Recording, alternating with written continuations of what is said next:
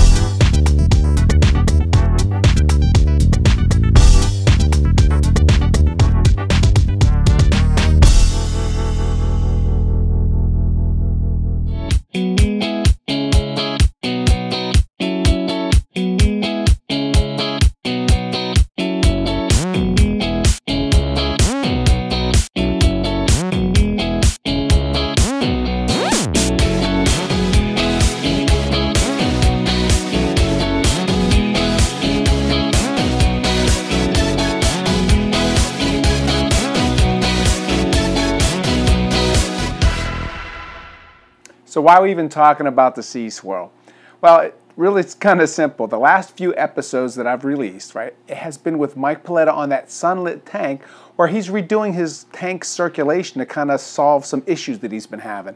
And it reminded me, I've got to start back up on that 110-gallon tank project where I started it because I wanted to change the circulation in there. So again, those videos kind of reminded me to actually get back on it, so to speak. Now, as most of you know, I'm a real big fan of kind of like the Tunzi products as well as the Aquarium Current products, the maker of Sea Sweeps, SeaSwirl, those kind of products. And it occurred to me that even though we kind of showed the SeaSwirl being installed on the Paletta tank, we didn't kind of go over the mounting options, etc. And I thought that, you know, there'd be some value there in trying to discuss those a bit. So what I did is I went back to the Reef Tutor archives, and I actually found a video where Gary and I had actually talked about circulation flow as well as kind of the benefits of the Sea Sweep and kind of the mounting options. And again, I looked at that and thought that that provide a lot of value, especially to the new hobbyists who maybe haven't seen or even thought about this before. So that's what we're going to show today, like an episode from those archives. Just a reminder, if you are new to reef keeping, you can check out my other 250-ish kind of videos that exist out there, and there's just tons of information there. I've got a few on YouTube. Most of them will say, or a majority of them are on kind of iTunes, right, as far as podcasts, and you can use, again, your podcast app to access that for your iOS device, or you can use Pocket Cast if you're on Android. And from there, you'll find out that you'll find probably 50-ish episodes per season there. If you want to check out, again, the other kind of 100 and change, what you'll see is my Reef Tutor video series basically has 3 seasons. We are in season 4 now. And seasons 1, 2, and 3 are archived. To get to those, you'll have to go to AmericanReef.com and subscribe to the Reef Tutor channel there. Again, what those series are from an archiving perspective has been years of going kind of behind the scenes at like zoos to kind of local fish stores, how they order coral, how they, you know, pick up coral, you know, those kind of things as far as, so it's a different perspective on kind of coral, saltwater tanks, and maintaining systems. And again, very valuable, at least in my opinion. As well, if you're looking for one of the best fish foods on the planet, check out my American Reef's HPD. Again, you can go to AmericanReef.com. Bottom center of the page, you'll see a link there that says, click here to order HPD. With that said, let's bring up that video now on the SeaSwirls. Gary, Russell, what are we doing today, man? Well, today we're doing a product showcase from a company called Aquarium Currents. They've developed a product called the SeaSwirl. And what the SeaSwirl does for your reef tank is gives it alternating currents. So why don't we show the SeaSwirl and show some of the advances that they've made with hooking it up and how it works. Sounds like a plan. Okay, Gary, so how are we going to go about demonstrating this product? All right, well first I want to just show how the piece of equipment is packaged up, how it would come to you. And then what I'm going to do is show you it in action in a few different environments. First, we're going to show it on a demonstration tank here. What we're using is some Caulerpa to show the effect of the flow. And the Caulerpa is going to kind of represent a coral. Then we're actually going to hook up a 1/2-inch SeaSwirl on one of my small reef tanks and show the effect it has on live coral. So first, let's unbox one of the SeaSwirls, show the viewer how it's boxed up, how it's packaged, and how it would arrive to you. This is typically how the SeaSwirls are shipped. what we're opening up is their most popular size, and that would be the 3/4 inch SeaSwirl. Each SeaSwirl comes with the directions, everything that you would need to help you install the SeaSwirl. Okay. All right. And also, it's wrapped in bubble wrap that protects it in shipping. I've shipped many of these, and even UPS or FedEx can't break them. So what it comes with would be your nozzle, your barb fitting, and your unit itself. Now, what's important to understand about especially this barb, if you want to install your SeaSwirl with hard pipe, instead of using the barb fitting, you can use a piece of PVC male adapter that threads into the 3/4 inch 90-degree elbow to hard pipe it in. So either application will work, either using flexible hose or hard pipe. You know what, before we go, well, I shouldn't say before, but in addition to, why don't you kind of review the pieces and the parts, how that SeaSwirl actually works. Where does water come into? Where does it come out? Okay, so what we have, like I said, a 3/4 inch SeaSwirl. Yeah. And one thing that I like about the SeaSwirl is the amount of cord they give you.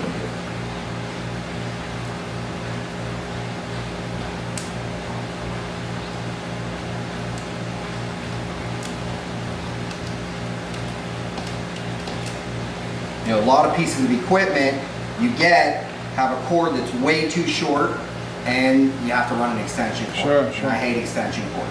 So you have plenty of cord here to get to your outlet. So we have the 3/4 inch SeaSwirl itself. We have the 3/4 inch barb that accepts vinyl hose. So that's where water comes into. Water would go in. That's the intake. Okay. And then if I flip it over, the SeaSwirl comes with the mounting bracket to mount it on a glass aquarium.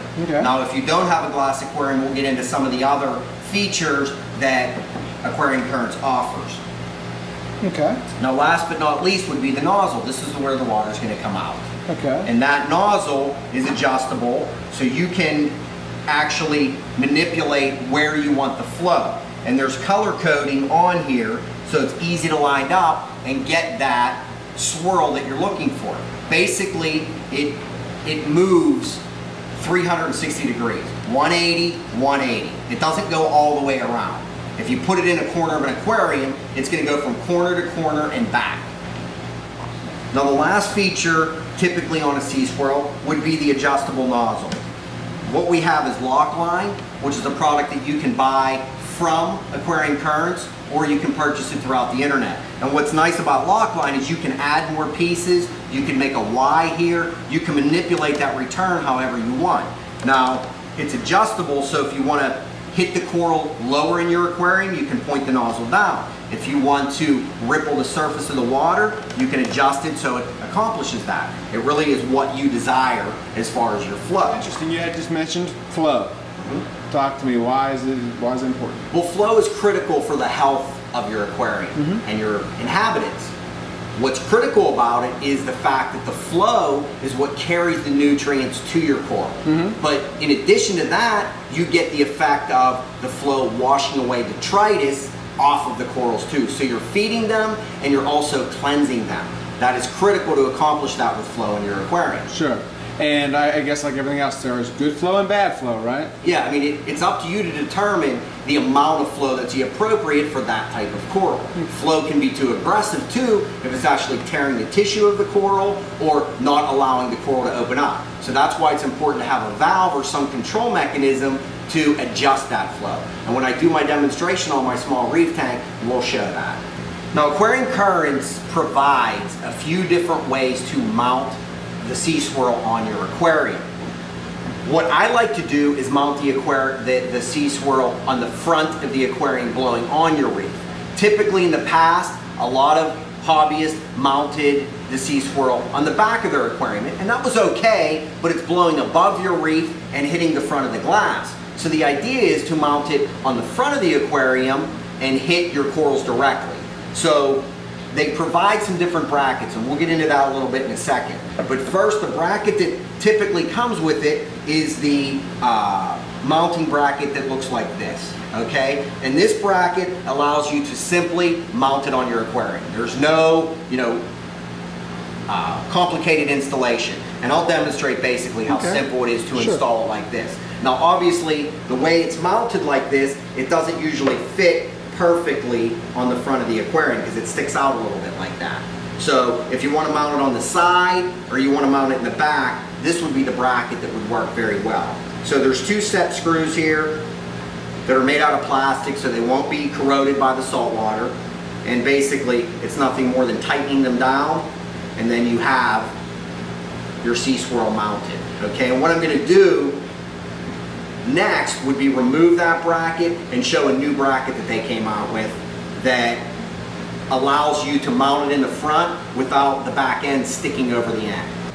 So what I'm going to do now is I'm going to remove this bracket so we can install the corner mounting bracket. And it's nothing more than removing these 4 screws to eliminate this bracket.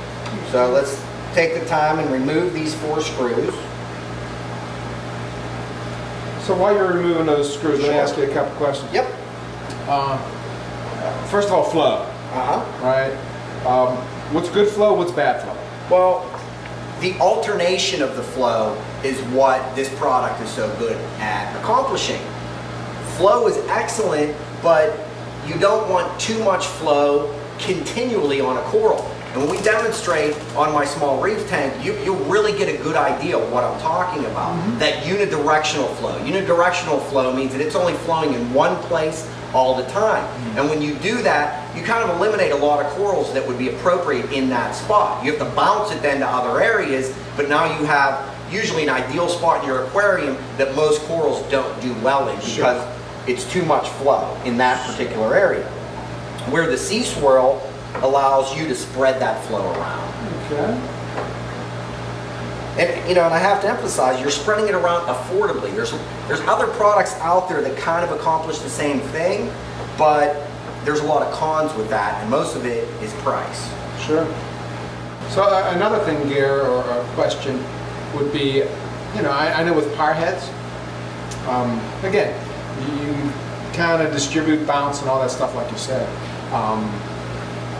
But I know with par heads you have a certain amount of maintenance, right, that you have to perform because of it's sitting in the salt water. Absolutely, that's a good point. Whenever you expose any piece of equipment inside your aquarium or inside your sump, it's going to be exposed to all the corrosive things that come with a reef tank.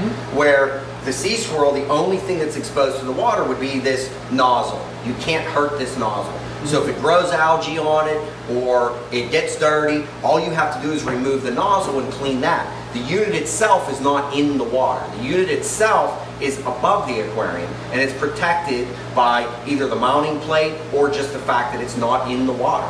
If you don't have any splash, you'll get very little salt on the unit itself. Basically, it's never going to be damaged by the aquarium itself like the power heads are. Sure. So maintenance is a lot better than that. There's really very little maintenance, if any, other than the nozzle itself. And most of the time, if you have a healthy reef tank, it's going to grow coralline algae on it, and when it does that, that looks pretty good. Sure. And it kind of blends in with the rest of the aquarium. Okay. So now the brackets are removed. So what Ed over at Aquarium Currents made was a very simple bracket. And this bracket is nothing more than a seat to hold the SeaSwirl over the aquarium so the back end doesn't stick out. So what I'm going to do is install the bracket. It's similar to the set screws that come with the other bracket, except we're going to use the frame of the aquarium to hold this bracket stable. Okay. So let's install that very simply.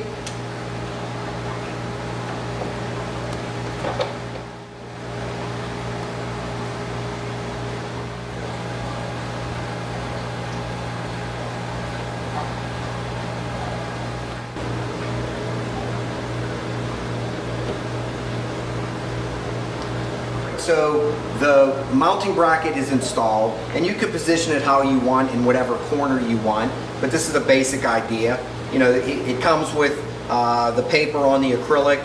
Basically, that side would be facing up, and remove the paper before you install it. What I'm going to do is show you how comfortably and how perfectly that unit fits onto that bracket. And now that's also another way to protect the unit from, you know, splash or salt creep or anything like that. The only thing that is open would be the hole to put the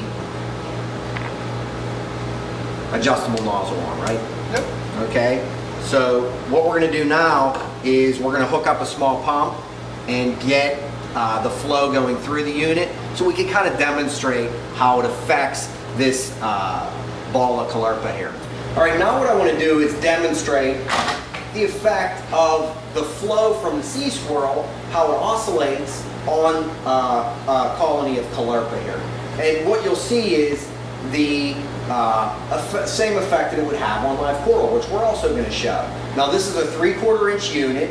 The 3/4 inch unit, you can run about 850 gallons per hour. You can push it a little more, but Aquarium Currents recommends 850. Now they also make two other sizes. They make a 1/2 inch and a 1 inch. The 3/4 is probably the most popular size. It's kind of in the middle. The 1/2 inch unit, which we're going to use on the live coral, that unit can handle 550 to 650. Aquarium Currents recommends 550. Last, they have the 1 inch unit. The 1 inch unit is going to be more volume. It's about 1150, but you can also push that a little bit, but you're taking a risk in possibly leaking on the inside of the unit. So that's why you want to try to follow those guidelines.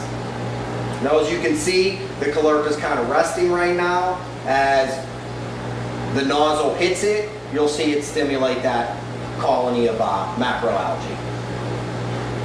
Now remember, you also can manipulate the flow with the type of nozzles that you put on here. The more restrictive, the more pressure you're going to have. You're going to increase the velocity by using a smaller nozzle on the end there. And that can all be done with the different types of lock line nozzles. Aquarium Currents has them. Go on their website, check out all the different types of nozzles that you can put on the end of whatever SeaSwirl you have. You can increase or decrease the amount of velocity by changing the size of the nozzle. What are we doing now, Bob? Okay, so a lot of viewers, they have an acrylic tank. Sure. So this isn't going to work, either the corner mounting bracket or the bracket that comes with the unit. So Aquarium Currents has another bracket, and that would be the acrylic bracket. It comes with, or it can be purchased for either size you buy, either the 1/2, the 3/4, or the 1 inch. Same type routine. You want to remove these brackets, utilize these 4 screws, and you'll mount the unit to the acrylic bracket, and then in turn mount it to your acrylic aquarium. It's another very easy process to mount that bracket to your acrylic tank.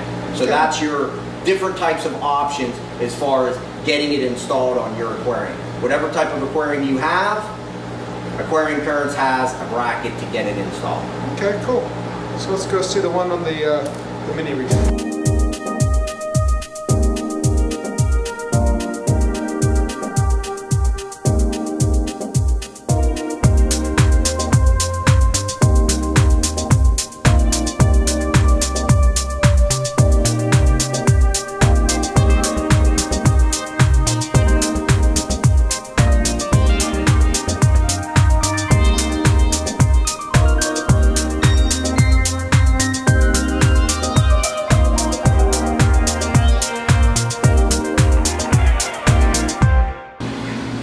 Now that we've introduced the product, why don't we see it in action?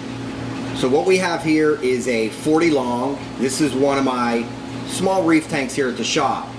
And what I want to demonstrate here is the difference between using a SeaSwirl as opposed to using, like here, a small power head.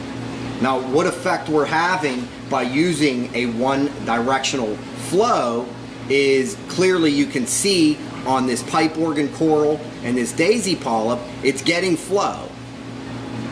It's getting the sweeping action, but it's getting that one directional flow. It's not giving either one of these corals any time to settle down, to rest, and photosynthesize to be able to collect the light by opening up. And that's going to slow growth down very, very much. I mean, these corals are going to have a difficult time growing when they're not being allowed to rest and, you know, let the light hit their polyps.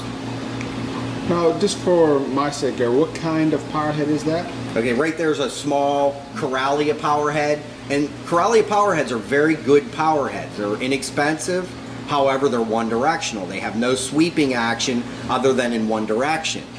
With the addition of a SeaSwirl on this tank, it's going to allow those corals to rest and open up. Okay, so let's kind of go through that process. All right, let's hook one up and see the difference. Now we have our SeaSwirl installed. This is a 1/2-inch SeaSwirl and a small 40 long.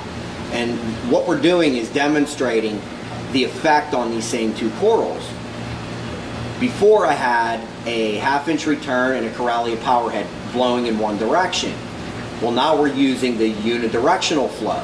We have the 1/2-inch SeaSwirl hitting that pipe organ and this daisy polyp, but after it's sweeping them, they'll have time to rest and get the light that they need. So it covers two areas. It sweeps them, gets rid of detritus, and it also brings them food. And that's really important with your corals. You don't want to pound them constantly. They need that rest. So right now the SeaSwirl's in a different direction. Those corals are being able to rest. And a few seconds, the swirl will be back and hitting the pipe organ and the daisy, and the rest of the corals in there too. But those two corals are a perfect example of the unidirectional flow. Yeah, and you can see how slow that head's turning, right? It's the right speed, and you know, with any pump, any situation you're providing flow to your system, you need to be able to control that flow. So this of course has a valve on it, and I can increase or decrease the flow as needed. This is a 40-gallon long. I don't need that much flow in here. That one sweeping effect from this 1/2-inch SeaSwirl would be the right amount of flow for this aquarium. I don't need any power heads in there. I don't need any other flow. That 1/2-inch SeaSwirl would do everything I need for this small aquarium. So it would eliminate a lot of other gadgets.